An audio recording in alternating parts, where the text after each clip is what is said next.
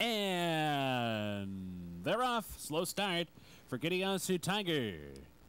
The inside four fire right out of there at the fence. It's hooked on special, showing good speed. Dancing for the Night is also there, checking out of there actually. Now back into fourth as Mr. Streak and Slinky moves up to be second.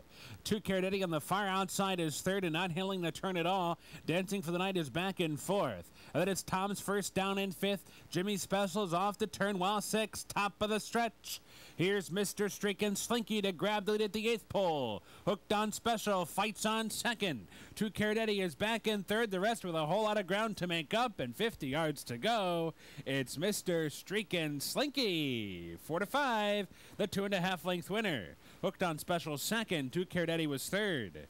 Tom's First down fourth.